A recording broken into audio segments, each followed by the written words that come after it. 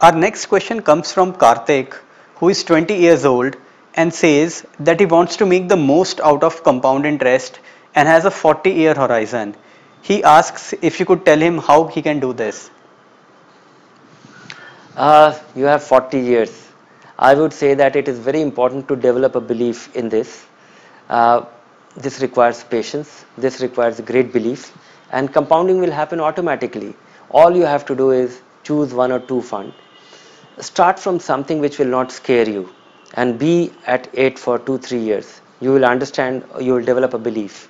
If you have already experienced it, then maybe get started from an all equity fund and take a vow that you will not pull your money out whatever be the state of market, and you will continue to invest your small amounts over any calamity. In the worst of times you will continue doing it, because my belief is that in a 40-year time period one will definitely get 2 3 large market cycles, and 2 3 large market cycles will compound your money dramatically.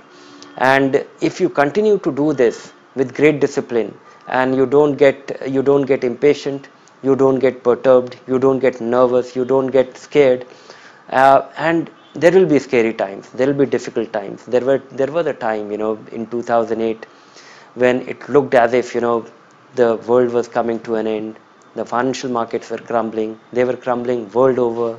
Nothing was working, fixed income was collapsing, equity was collapsing, large investment banks were collapsing, uh, and all over the globe there was no island of prosperity or safety.